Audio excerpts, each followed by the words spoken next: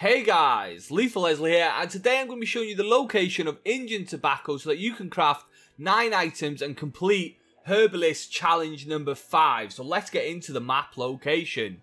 So these pinpoints are absolutely accurate. I've just been over them and made sure that they are perfectly accurate for you guys. So I'm going to zoom in real fast so you can get real sense of where they are. So we have 2 right in front of us here.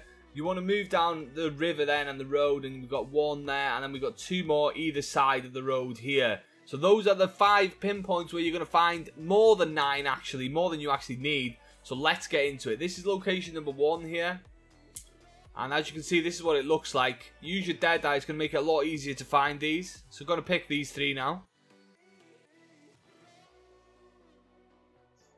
That's 3 down, 6 to go, and in location number 2 we have only 2 more to add to that, so that's going to take us up to a 5 total.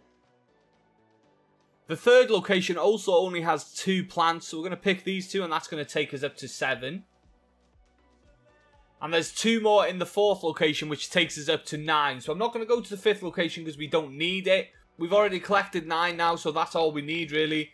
And yeah, so you can see there is 1 more location further down, and actually there is another location just across here that I noticed straight after starting, but I decided not to do it just to complicate the video, so that's another option for you there. So now that we have the 9 that we need, the next thing we need to do is set up a campfire, because we're going to need to craft 9 items with them next. Once the campfire is set up, you want to click craft next, obviously, and move over to tonics, and we're going to have potent snake oil. You can see we now have 13 Indian tobacco, and we only need 9 for it, so you just want to start crafting away.